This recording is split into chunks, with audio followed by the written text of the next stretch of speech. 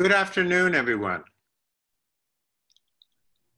I'm Luis Fraga, Director of the Institute for Latino Studies and Professor of Political Science, and it gives me great pleasure to welcome you to the 7th in our speaker series for Hispanic Heritage Month. I have the great pleasure of introducing someone who I call a friend, not just a professional acquaintance, but someone whom I trust, someone with whom I share a great deal of politics and political views, and someone who is a magnificent scholar. Jason Ruiz is Associate Professor and Chair of the Department of American Studies at Notre Dame, where he also has affiliations with the Program in Gender Studies and the Institute for Latino Studies. His research focuses on the perceptions of Latin America with an emphasis on race, culture, and economic imperialism, tourism, gender, and sexuality.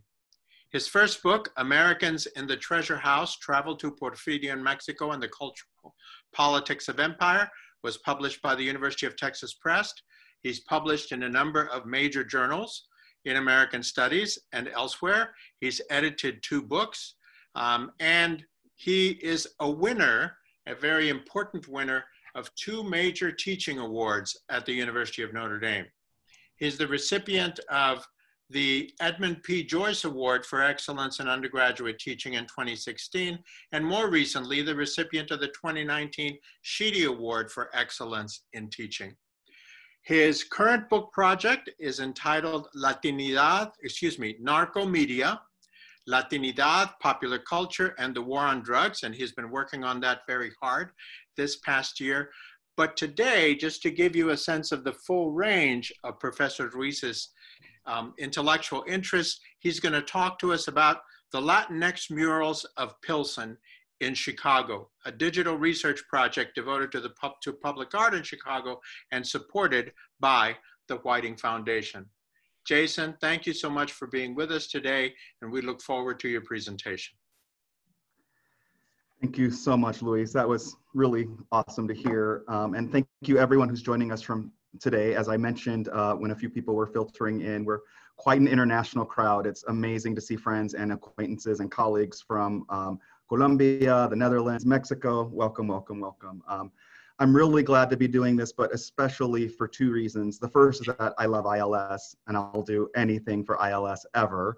All they have to do is ask.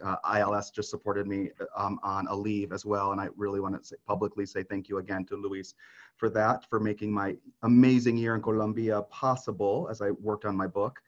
The second reason is that I've not had many opportunities to talk about this project in particular on campus. I'm always talking about my book project. That's what people, you sort of have to show Notre Dame that you're not going to get tenure and never write a second book.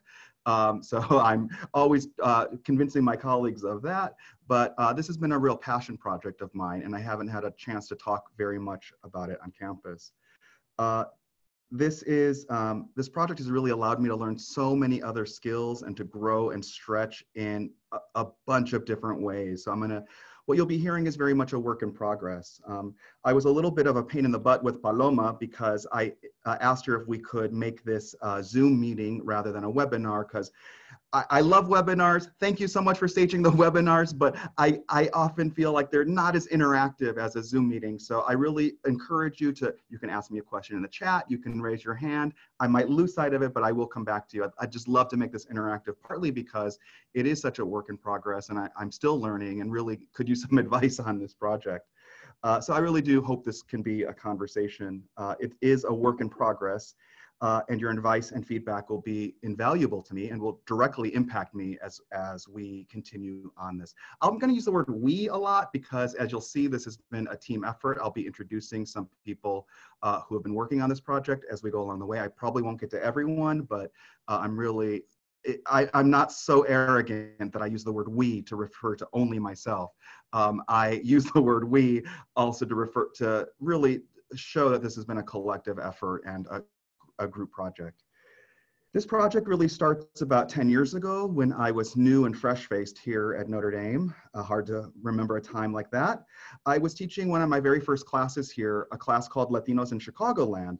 And of course, if you're gonna, I'm from Chicagoland myself, I'm from East Chicago, Indiana, but of course, if you're gonna talk about Latinos in Chicagoland, you have to talk about the Pilsen neighborhood. The Pilsen is really, I think, an iconic gateway community in Chicago history. It has been home to many generations of Mexican Americans. Let me just go ahead and share my screen so I can kind of get going on the presentation part.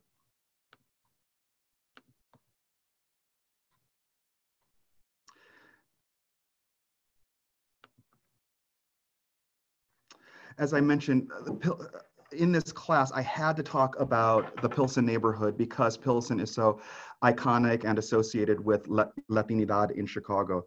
There's some interesting facts I can tell you about Pilsen today. Pilsen is no longer the most Latino neighborhood in Chicago, demographically speaking, partly because of factors such as gentrification, as I'll be talking about a lot about in this presentation. It might surprise you that the most Latino neighborhood or segment of Chicagoland, or really census tract in Chicagoland, is now not even in Chicago anymore. It is now in the inner ring suburb of Cicero, which has a thriving and large Mexican American community. So it's been really interesting to me that Pilsen remains iconically Latino. Here's Pilsen in the lower left quadrant of this map of the city of Chicago. Pilsen is no longer demographically the most Latino neighborhood in Chicago in terms of proportion, but it is iconically Latino in Chicago. And the murals that I'm going to talk a lot about in the presentation today play a major role in that. I would say that there's other neighborhoods that we also need to talk about in Chicago. There's Little Village, which is very close to Pilsen. There's the Humboldt Park neighborhood that has been home to generations of Puerto Rican migrants to the city. But I think if you had to ask a lot of people to name one Latinx neighborhood in Chicago, they might mention Pilsen. It's also worth noting that Pilsen has become an important tourism stop in a lot of Chicago tourism. I'm going to try not to use that other part of my brain and do a critical analysis of the word hood in this headline, although it's very tempting. But Pilsen itself is rapidly changing, as I'll talk a lot about in the presentation today, partly because of this kind of touristic gaze that has been really shaping how people perceive Pilsen. So the takeaway from this first little preamble to my talk is that Pilsen, no longer, statistically speaking, the most Latino neighborhood in Chicago, but iconically and is associated with Latinidad in Chicago and is definitely associated with Chicago in the popular imagination. So back to about 10 years ago, I'm planning this class called Latinos in Chicagoland. And one thing that really stunned me is that there was very little scholarship on the murals themselves. There is a small but mighty scholarship, body of scholarship on Latinos in the city of Chicago. Our former colleague, Micah Mesqua, is a scholar of that. Lilia Fernandez wrote this great book called Black and Brown in the Windy City that looked at some of the issues of Chicagoland. But although the murals, I would say, are iconically associated with Pilsen, they've been really relegated to footnotes in the scholarship on Pilsen, which has really surprised me at the time. So a couple of years later, I was teaching a special summer course with another of our colleagues who is affiliated with the Institute for Latino Studies, Ann Garcia Romero, who unfortunately has student meetings right now, or I would ask her to talk about this. But for several years, we taught a summer class on race and popular culture, and I started developing a walking tour of the Pilsen neighborhood as part of this. So it was a few years after that I got a very interesting phone call from a friend of mine who works at Notre Dame, Jennifer Parker, who is the head of the architecture library and who's also the co-director and co-founder of a project called the Historic Urban Environments Lab. Hugh, I know that James Sweet is on this call. I think he's on this call still. He has been part of Hugh for a long time. He does the app development side of it, along with many other tasks. Jennifer approached me and said, Hugh is devoted to examining the historic urban environment. And if we have time later, I'll show you some of their apps and some of the toys that they make, which are really incredible. They design websites and apps so far that have looked at the city of Rome in particular, also the historic side of South Bend. They have an app that has an amazing walking tour with built-in sound where you can walk through South Bend and learn about the the historic built environment of South Bend. And they're especially have also been interested in the seaside community, which is one of the United States' first planned mixed-use developments on the Florida Panhandle. So very interesting stuff. I really never thought that Jennifer and I would have much to say to each other professionally, but she was asking if we could possibly use some of the technology that they've built, which again, I'll talk about a little bit in a few minutes, if we could apply some of the technology that they've built in terms of user interface on web and app protocols to engage the public with information about the Latino murals in Pilsen. Obviously, for someone who's been teaching about this stuff and has been intellectually and pedagogically interested in the murals of Pilsen, this was an exciting opportunity to say there's very little out there to get deeper information about the murals, and I think it's a much needed source of information. So I've been working with Jennifer and the Hue team for a few years now to develop a suite of digital tools that document and interpret Pilsen's rich public art traditions for diverse audiences. Okay, that is a really fancy way of saying what we're really doing. We are building a website and a mobile app that are devoted to the Pilsen murals. I'm going to talk just for a minute about the two sides of the project. On one side, we're building a digital archive, which is the form of a website that will house research materials related to Pilsen muralism. So you might be thinking, okay, a website, lots of people have websites. This is something totally different because our goal is really to put primary sources in front of people who are interested in researching the Pilsen neighborhood. We have users in mind from a kindergarten class to the PhD who's looking for primary sources for their dissertation.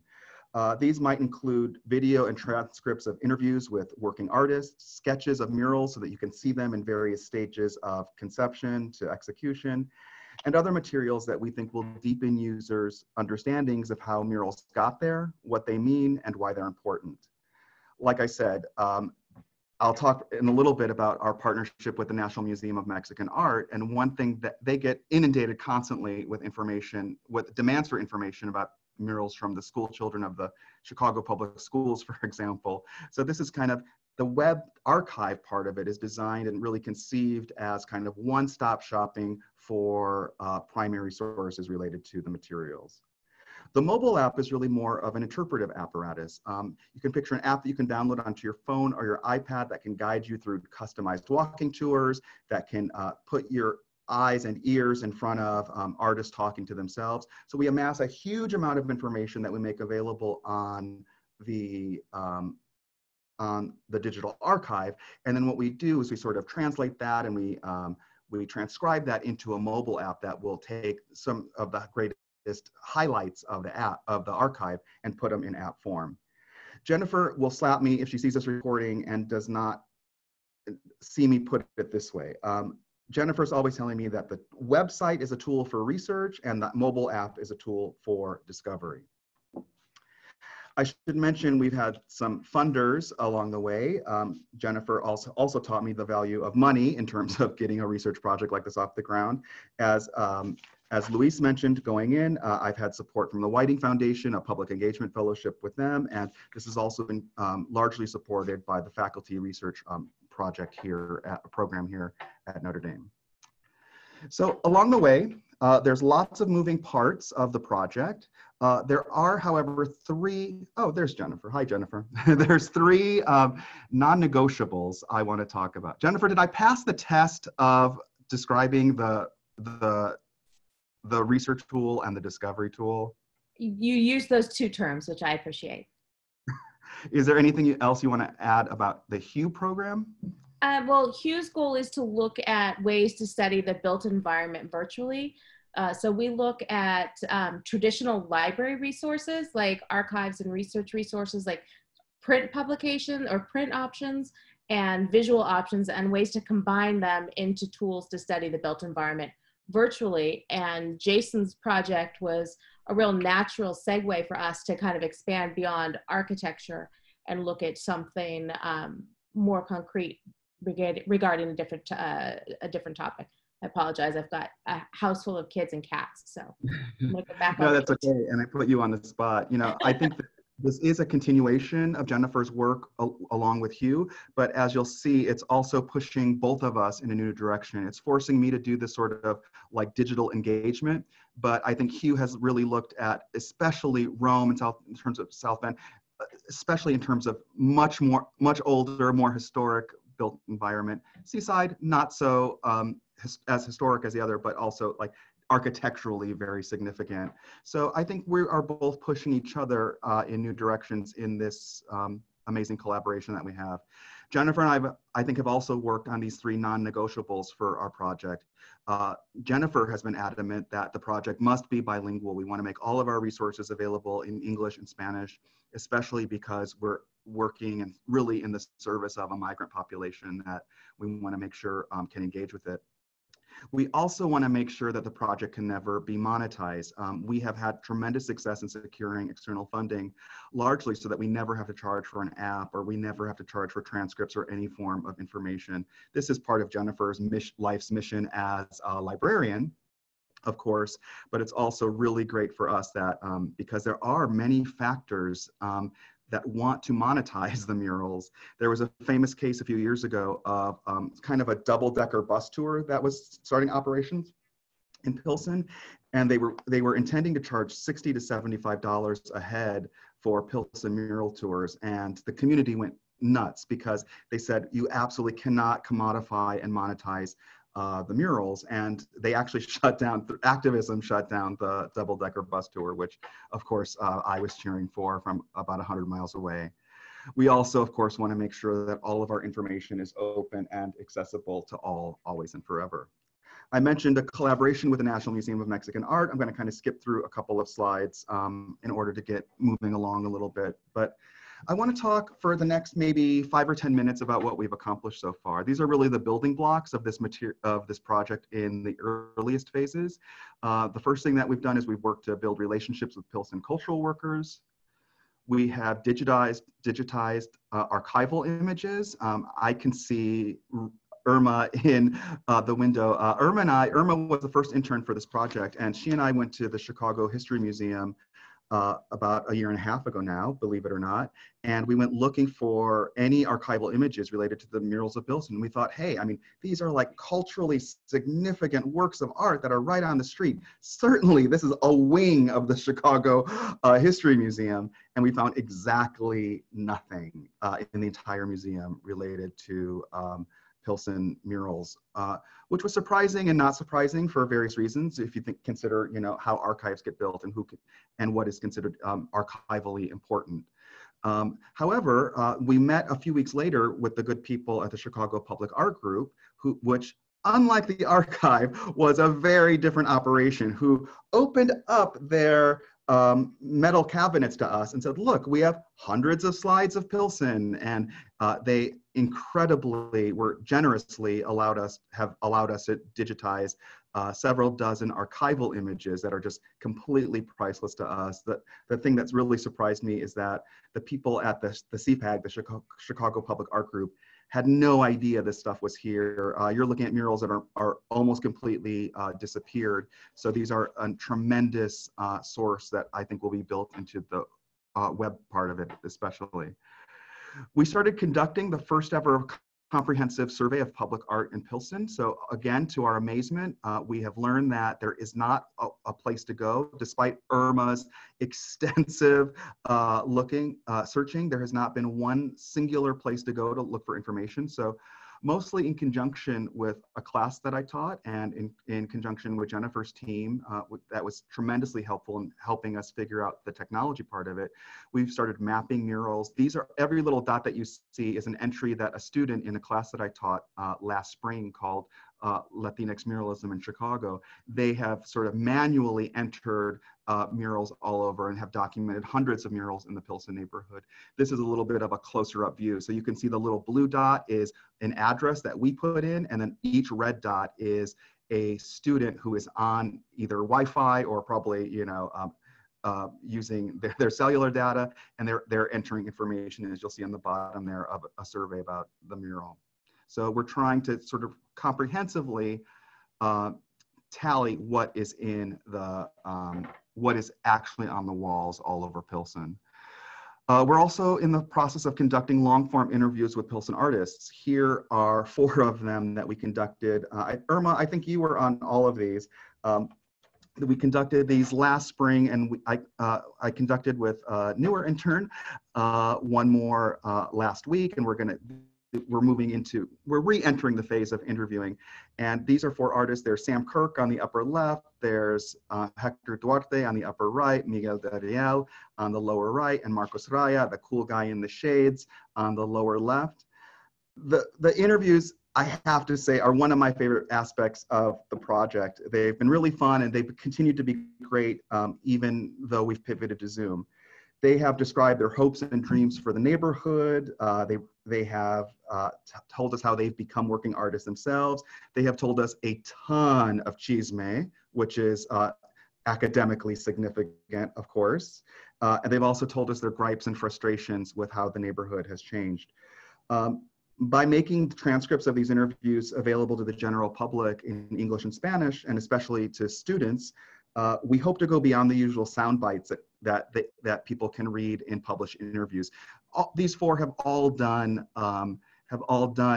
interviews, extensive interviewing, but there's never been a place where you can go and look and find like long form interviews that go far beyond the soundbite.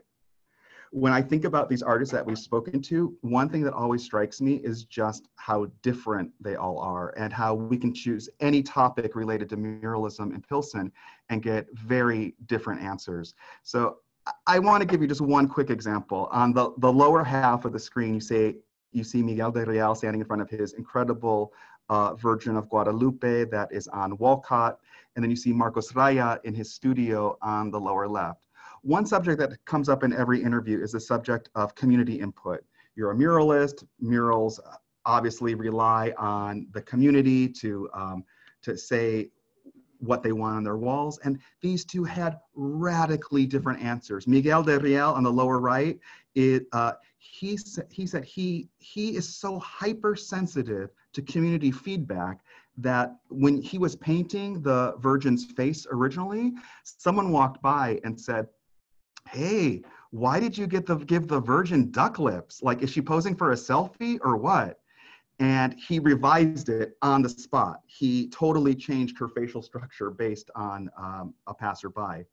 Marcos Raya on the left, who's a famous Pilsen artist, who has one of the biggest personalities I've ever encountered, which is saying a lot considering I work in the field of Latino studies and I work with Luis Fraga. He has a huge personality, and he said, we asked him very delicately, very gingerly ask him about community feedback. He's like, "Community feedback? No, F these people. I'm the artist. My vision matters. I'm the one who tells them what this looks like. I'll tell the community what they need to see." And it was so fascinating to me that you have artists, Sam Kirk and Hector Duarte, who are on top. They take kind of a middle of the road. They both work extensively with community members, with community organizations. They get feedback, they revise, they go back to community meetings and everything. But that's just one example of the kind of internal diversity among the Pilsen artists that we've been getting in these interviews, which I find really fascinating.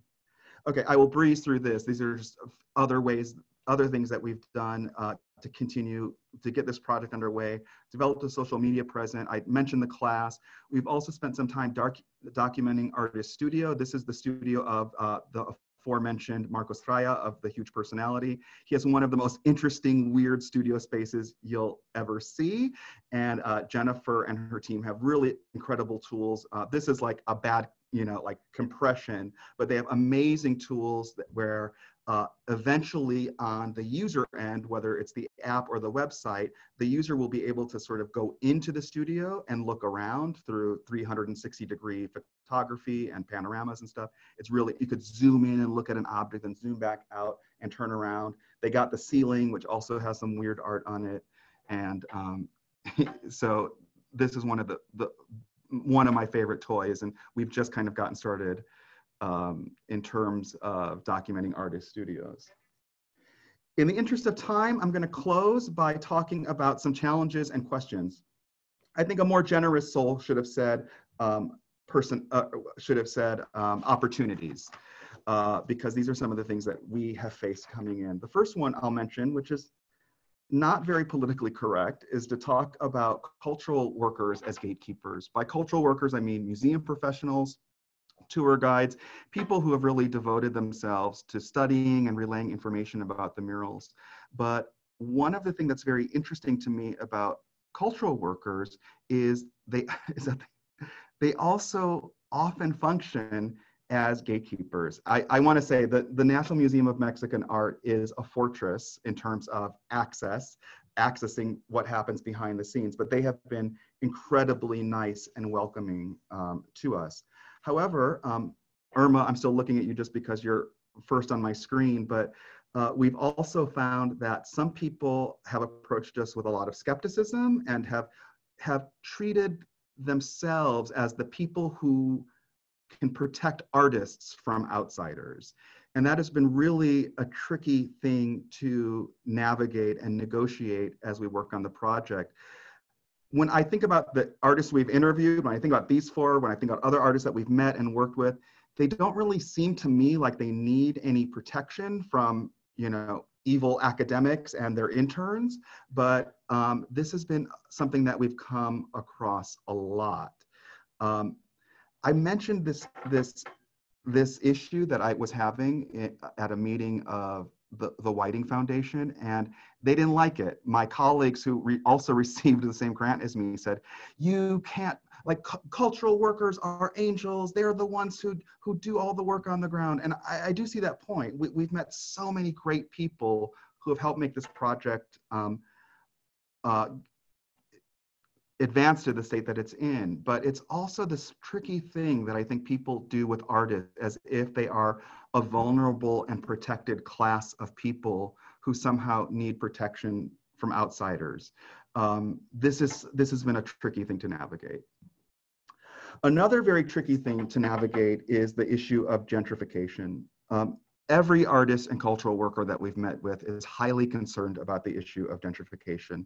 And as you might know, if you've been paying attention to development or even real estate prices in Chicago, Pilsen is currently in the crosshairs of the gentrification issue. Pilsen's a great location. It's very close to the Loop. It's very close to the lake. It's right on the Pink Line. Pilsen has been the subject to gentrification, and it's something that a lot of people are talking about in their art. I think if I had to give just one example of what's going on with gentrification, I'd have to talk about Casa Aztlán, which was also the subject of a fantastic senior thesis that I advised 2 years ago by a wonderful student named Marie Fazio, who was an American Studies graduate. Casa Aztlán, as I learned from Marie, was for decades an important and thriving cultural center in Chicago, completely nonprofit, helped generations of immigrants navigate life in the United States, life in the city, and it also was adorned with murals on two sides. You're only seeing the front here, but a few years ago, a real estate developer bought the building that had formerly housed Casa Aztlán. It was no longer a community center. It had been empty for a few years. But the first thing that developer did is they painted it that generic gray that you see on every single condo project in Chicago and apparently every other big city. You know, that like sort of like medium to dark gray that I'm talking about. So they painted over the murals almost immediately, which was very heartbreaking for members of the community and led to a tremendous outcry. Artists, activists, school kids took to the streets almost immediately to decry this, especially as a symbol of gentrification and how the neighborhood was changing very rapidly in front of them. This was more than a lot of locals could take, and gentrification was already a problem in the neighborhood when it started. And a lot of people saw this as the ultimate symbol of Pilsen changing in terms of affordability to long-term residents and accessibility to newer immigrants. The owner of the building did commission several artists to restore the murals and bring them back. So there's a bit of a happy ending there, but I think that really the damage done by the painting over of Casa Aztlán was largely symbolic because it's one of hundreds of buildings in the neighborhood that has really been subject to this type of predatory development. Sorry, let me say one more thing about gentrification. and it's a common question that I've gotten when I've described this project, is how we could possibly build an app about these murals and not also be contributors to gentrification. This is something that we've thought about a lot, we've talked about a lot, we've cried a little over, thinking about whether this project will actually wind up contributing to gentrification. Another thing that surprised me in the interviews that we conducted is that the artists have really complex relationships to gentrification. I think it was easy for me to, as a non-resident of Pilsen, to go in and like wag my finger about the neighborhood changing. But when you look at artists like Sam Kirk, like Hector Duarte, people who have been in the neighborhood for a long time, they have helped, I think, give me a more nuanced view of gentrification. Several of them have been grateful for the changes in the neighborhood, that their work is getting more credibility, that they've seen more amenities come to the city. So I also have had to challenge my own conceptions. I still stand on the side that gentrification is a negative force in the city, in inner city neighborhoods, but it is really complex when you put the artists in conversation with some of the activists who are strongly objecting to gentrification right now. I know I'm kind of running out of time, so I'll mention just a couple other challenges and questions. Jennifer and I have talked ad nauseum about drawing distinctions between muralism, graffiti, and commercial works. If we count every advertisement and piece of wall art and piece of graffiti in Chicago, we will be in the tens of, in Pilsen, we'll be in the tens of thousands, and we can't cover everything. And the line between graffiti and muralism has been really challenging for us to think about. And I think I'll just close by saying one thing I've had to personally grapple with is kind of the ephemeral nature of Pilsen murals. I mentioned Casa Aztlan as an example of a mural that was there and then not there. I'll mention a couple other ones. This was a mural by Jeff Zimmerman with community input that was on the side of a tortilla factory, celebrating the women workers at that tortilla factory. I happen to think this is a beautiful piece, but I was heartbroken when I was on sabbatical in Colombia and I started reading in the news, and several people were messaging me that it was painted over with a much more mundane tortilla advertisement. I consider this a really fine work of art, so to see it covered up with sort of the traditional, you know, Aztec on a mountaintop, you know, was really heartbreaking. And I'll close visually with this mural, which is another piece that Jeff Zimmerman created in collaboration with the community. This was, of all of the murals, my favorite piece in the city, because it very aggressively, this is done in the late 90s and was already aggressively talking about immigrant detention, mass incarceration, and how it affected Latinos in the city and elsewhere. Really beautiful piece, I think, that was thought-provoking every single time I took a group of students or friends or cultural workers onto the streets of Chicago, and to see it painted over with that generic condo gray, we did a few summers ago, or a couple of years ago, was very, very heartbreaking. I would say, to end on a positive note, one thing I can say is that every muralist that we've asked this about and the museum professionals that we've talked to are totally at peace with the fact that murals are ephemeral in nature. They are there to be painted over. They are not meant for permanent display.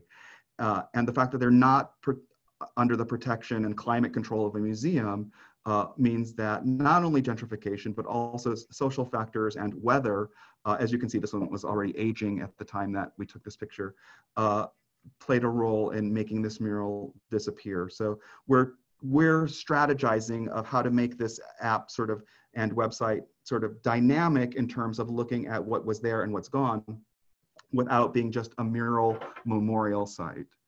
So with that said, I'd love to take questions. I think there might be something in the chat, or we can raise hands. If you don't mind, Paloma, I'll take the first question, which is from Maricel. Hi, Maricel. Sure. Hey. Hi. Oh, you're there. Thank you for Hi, this. Thank you. It's fascinating. Do you want to ask a question? Yeah, I'm a sucker for murals. I love them. Love to take pictures of them, and anyway, I love this project. So I was wondering if you can talk a little bit about the importance of creating an archive of these murals. And you kind of touched on this, honestly, throughout your talk, but the importance of creating an archive of the murals in light of the challenges, again, such as gentrification. I was thinking of weather, you know, like the ephemeral nature of murals, which you just touched on, the tendency to undervalue street art. I mean,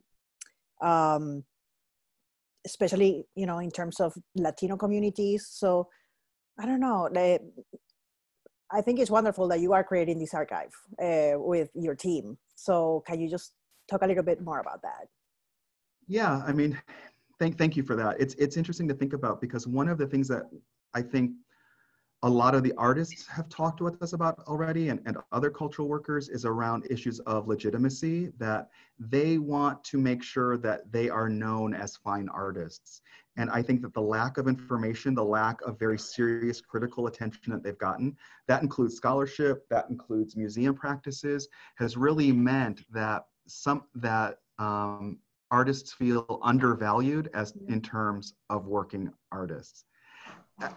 I mean, we interviewed Marcos Raya over maybe 5 hours total, and he yelled at us about this for at least 2 of those hours, about not getting the respect he deserves. I love the guy. He's a pussycat at the end of the day, but I think he is articulating something very important. He's talking about the fact that people think real art is in the museum, which is behind walls, it's climate controlled, it's curated by professionals, but street art is the fun stuff that is merely aesthetic or mood enhancing in terms of giving Pilsen a Latino vibe. And I think what part of my mission, I can't speak for Jennifer there, but I think part of my mission is to say these are legitimate works of art. Pilsen artists are legitimate artists, and a lot of people that we've approached about this project have said, like, I've been waiting for someone to come along and do this kind of work and to take this art seriously. Yeah. So that's why they've done stuff like open their studios and their own personal archives to us. I didn't have them in a slide, but Hector Duarte, who is this genius artist from Michoacan, who, if you've ever been in Pilsen and noticed the building that is the wraparound vision of Gulliver, it was the first slide in my presentation. You know, he's going to allow us to scan his entire studio, which is also his living space upstairs. Wow. He loves to tell the story that it was, it started, when he bought it, it was a defunct bar called the Pink Poodle, and he made it truly, I think, the cornerstone of Pilsen. I think, like, if there's downtown Pilsen, I think it's that work, the Gulliver work, on 19th and Walcott. You know, and I think part of his generosity with us, a bunch of, you know, nerds from 100 miles down the toll road, is that he appreciates that we're asking, which is really surprising. Jason, there are a couple of more questions in the chat. One is from Catherine, and she asks if there are plans to update the app in an ongoing way in the future, given the volatility of the scene you just pointed out. Hi, Catherine. I'm so glad you joined us. This could be another 8-hour presentation to talk about. This could have been like number 5 under challenges. There will be a day, believe it or not, when I'm no longer doing this, that Jennifer's no longer doing this. And I think that's sort of like the updating is a really big question. There's several different approaches. We can kind of set it in amber on our launch date a couple of years from now, and we could say, this is what muralism was in 2022, and this was forever to represent that.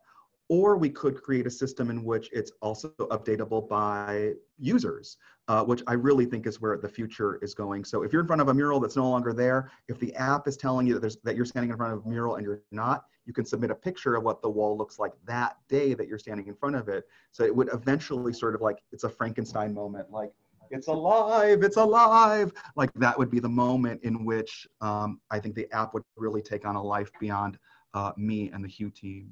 Jennifer, do you want to weigh in on that about like updating or? I can tell you that we are building a tool that is easily updatable. We hope that when we are complete with an interface, that you'll be able to kind of change the content of the app every day.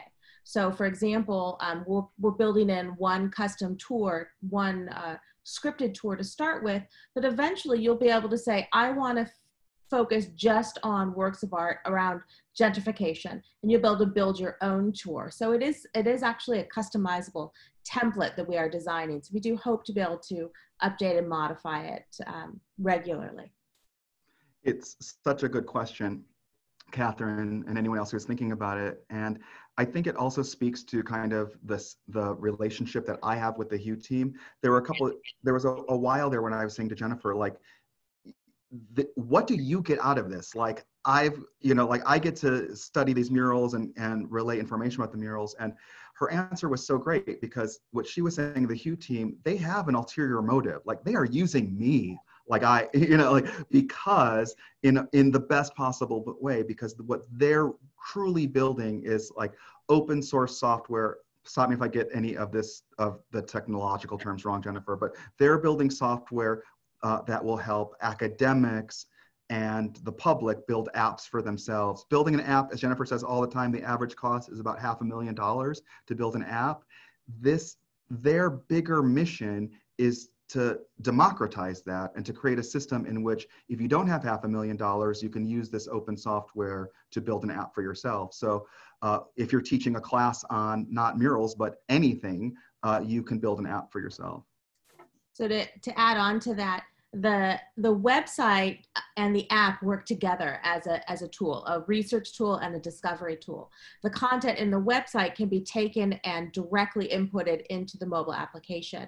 And what we're building is a template so that anybody with a set of research resources and geographic location can build their own website and related mobile applications. So that is our end goal. And we are using Jason to do that, and very happily so. This project has been on my list of ideas for more than 10 years. So we're very excited to be working with Jason to figure out a way to how to not just look at buildings, but to look at what's on the buildings, or what's in the buildings, what's around the buildings, or who's using the buildings. So there is a goal for us as well. Definitely. Thank you. Jason, there is a pre-submitted question from an educator and a Notre Dame alumnus in Texas. I think she was on this call. She says, I see something similar in my neighborhood. What can I do to do something like your project in Pilsen? It's a very interesting question. I would say the first thing you can do is just get interested in the public art around you. Like, honestly, I came to this project. This is a side project for me. This is my little side hustle. I first became interested in this project simply as a fan of public art. Maricel mentioned, like being a fan. I was right there with her. So I don't claim some sort of like magical expertise. Beyond curiosity. And it's interesting for me as a scholar that really both parts of what we've talked about are not that interpretive in terms of what we're trying to build. I'm not trying to build an interpretive apparatus to tell people what the murals mean. We're trying to build technological or digital platforms that simply put information in front of users and really anyone who's curious. I can give one piece of advice to whoever asked that question, which is talk to artists directly. That has been a very gratifying thing. And if you can, most murals are tagged, most now with an Instagram handle. And I would say, speaking of that, I should say, contact us and follow us.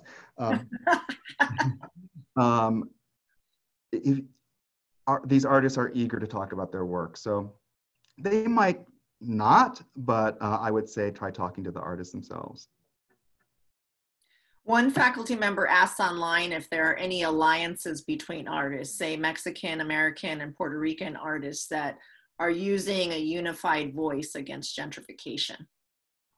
That's a really great question. And the answer is yes, because Pilsen has long been understood and seen as a Mexican-American neighborhood. It's always been more complex than that. There's always been Puerto Ricans in Pilsen. There's always been African-Americans. There's always been Afro-Latinos in the Pilsen neighborhood. So I don't want to overstate the Mexicanness of Pilsen, but that really is kind of, I think, the stereotype and the idea of Pilsen. However, all of this bleeds into each other. Sam Kirk, who I mentioned as an artist, the intern Isaac Heller and I just interviewed Sandra Anton Giorgi. They're both have Puerto Rican heritage, but they're Pilsen artists. So Pilsen, I think, has been a big tent far beyond Mexican Americanness for its entire history. It's always been sort of a racial alliance, creating the murals of Pilsen. And then I see with the artists, you know, Hector Duarte is Mexican American, but there's no way he could survive on just painting Pilsen. His work is all over Chicago. If you see, if you're in Chicago and you see a metal butterfly sticking out of a building, I bet you it was Hector Duarte. He's been all over Pilsen or all over Chicago for a very long time. So we have to put some limits on this project because we can't study the tens of thousands of public art pieces in the city of Chicago. But so we've limited to Pilsen, but it actually is more diverse than just Mexican American. So I really appreciate that question, and I really see it as kind of an international, inter-ethnic, intercultural alliance that really puts these works, you know, hey, I might as well talk about like what's right in front of me, which is this work, which is Weaving Cultures by Sam Kirk and Sandra Anton Giorgi. This piece, which was done a few years ago, is a response to one of the oldest surviving Pilsen murals, which is called Museo del Barrio, which is the profile of 4 or 5 men. So I love the story of this mural because they wanted to create a mural that's a response to sort of this, let me be honest, machista approach to saying this is the neighborhood that was done in the 70s when machista politics ruled. So they created this piece, which is kind of a feminist response to it. They're very explicit about the fact that they wanted to represent the internal diversity of Latinas. So they included a trans Latina, an Afro Latina, a Latina wearing a hijab. They really were after that internal diversity and reflecting the fact that Pilsen has always been all mixed up, even though, you know, it's famous for Mexican food. One of my very favorite aspects of this piece is the fact that before they embarked on painting this piece, they actually touched up the piece and restored the piece that they are openly kind of responding to and criticizing with this piece. And that, I really love that part of the story because it says that they were not adamant about sort of destroying their ancestors and their predecessors on the streets of Pilsen. They're simply adding to the reflection of who Pilsen is and what it stands for. And I think this is a particularly beautiful representation of how they're adding to it by acknowledging the diversity of the neighborhood. We have 2 more questions, Jason. One is from a faculty member, and she asks, what is the relationship between outsiders, you know, between visitors and the artists that are there? Are visitors influencing their content? Do they have ethnic expectations of what should be on these murals? Yeah, it's a really good question. And a lot of the people that we've interviewed, not just the 5 big interviews that I've mentioned, but other people that we've talked to all over Pilsen, including artists that we haven't been able to sit down for an interview yet, they have said that there is a conflict between their artistic vision and what tourists and hipsters want what they want Pilsen to be. So I think this is a really good example. These are 2 working artists. Sandra has moved her studio to Cicero, but Sam Kirk still has a studio in Pilsen. These are 2 formerly or currently Pilsen-based artists who are trying to represent their point of view. And what Marcos Raya calls it is taco art. Constantly, he says what the tourists want is taco art. They want stuff that is stereotypically Mexican American, in order to make them feel like they're having a cross-cultural experience. And he does not dabble in taco art, what he calls taco art. Sam Kirk and Sandra don't dabble in taco art because they don't have to, because they're highly successful highly commissioned working artists. That's a bit of a privilege on all of their parts because a lot of the new stuff that goes up in Pilsen, every time I go back, tends to be more commercial in nature. And we've really been trying to think about what counts as true Pilsen muralism. I think a good example of that, okay, I should not be so sassy, but I can't help it, is that there's a hipster taco place that opened in Pilsen underneath the Pink Line called Frida's. And they commissioned a mural prior to their grand opening, which is a huge, beautiful Frida Kahlo. And the Pilsen artists that we talked to, the museum professionals, they roll their eyes so hard at that, because Frida's an incredible, brilliant artist, but she has become such a symbol. She's been so co-opted that she's become a symbol of like the hyper commercialization of Mexicanness. And that also happens in Pilsen a lot.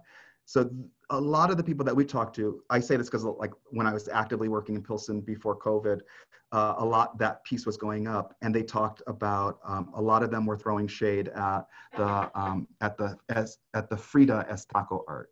That is a conflict, and it is related. I think it's what might have been Sarah's question, because I could see the chat. It is related to all of this stuff, the commercialization of art. It is also about gentrification. It's about tourism. It's about so much that's happening on the streets of Pilsen. And I really see muralism as an archive in and of itself, documenting these dynamics. I should mention, I'm not also against commercialism in art. Sam Kirk, who's the co-painter of this piece, is also, a lot of her work is advertisements, you know, in the city for, you know, I'll give you an example, like Major League Soccer commissioned her to paint a piece that's on 18th Street. It's very prominent in Pilsen of soccer players. She of course makes a living off of commercializing her art, but she then also gets to do the fun stuff. I mean, this is also a commission, but it's a commission from a cultural source. So she gets to also do the fun stuff of displaying her point of view. Thank you for that. Our last question is from a faculty member as well, who asks, how do you integrate digital technology into your pedagogy, and how do you get students to be co-creators of it? I call Jennifer and try to be super sweet and ask her and her team, including James, to come to my class and tell my students how to do it. So I see that this question is from Katie Walden, who is my beloved colleague, new colleague in American Studies. She's going to be getting some phone calls about how to do some of this stuff myself. But I think that part of why this project works is because I am right brain, and Jennifer has assembled a left brain that does the technological part of it. So I do very little of it. Paloma, can I answer one question that I saw in the chat before? Yes, of course. I just want to say there was a question about engaging more community members with the project, and that's something that we absolutely want and hope to do along the way. This project has been like me and some interns going to Chicago whenever we can, but one of the partnerships that is built into the funding structure from the Whiting Foundation is also a partnership with the Pilsen Alliance, which is an activist group that's actively anti-gentrification. Their main project right now is that they're working on they're trying to force the city to not give Pilsen historically protected status, which is kind of counterintuitive, because you think that an activist group would want the city to protect Pilsen. But what would come along with that protected status would make it very difficult for current homeowners to repair and upgrade their homes. So they're to my amazement and awe, and I'm very impressed by the fact that they're actively rejecting protected status for Pilsen right now, which is pretty cool, but also dangerous from a preservation perspective. Hashtag it's complicated. That was all to say, the Pilsen Alliance is one of those points in which we're going to be down the road engaging more community members, especially once we have sort of mock-ups of the app going, where we're going to be asking local people to help to contribute content to the app to the extent that they wish to. So that'll be really, really cool. And that'll be definitely the fun part that's coming up. Excellent. Thank you so much. Luis? Let us all give Jason an actual or virtual round of applause for his excellent discussion and presentation. Thank you, Jason. We greatly, greatly benefited and learned about your work and the collaborative nature of your work and the importance of understanding murals in all of our communities, but especially in Pilsen. I want to remind everyone that we have that our two upcoming events in our Hispanic Heritage Month speaker series. One will be this coming Wednesday, October 7th, where ILS faculty fellow and assistant professor of art history, Tatiana Reynosa, will examine the prints of Ecuadorian American artist Sandra Fernandez and her appeals for immigrant rights. And the title of her presentation is Dreamers on the Borderline, the Art of Sandra Fernandez. And then next week on Monday, also at 4 o'clock on Wednesday, October 7th. And then on Monday, October 12th at 4 p.m., my colleague in political science, David Cortez, an ILS faculty fellow, will discuss his work on Latinx immigration agents, and the title of his talk is Broken Mirrors, Latinx, La Migra, and the Conflict of Being Both. Thank you, Paloma, for all of your work to put this together. Thank you, Maribel, but again, thank you mostly to Jason for taking the time to do this. There's no compensation that our ILS faculty fellows receive for this. They do it to share their work and to help us better understand aspects of their work, but also aspects of Latino life and culture during this period of Hispanic Heritage Month. Thank you to all of the 28 participants who are with us. We appreciate your taking the time to be with us, and we look forward to seeing you on Wednesday. Good evening, everyone.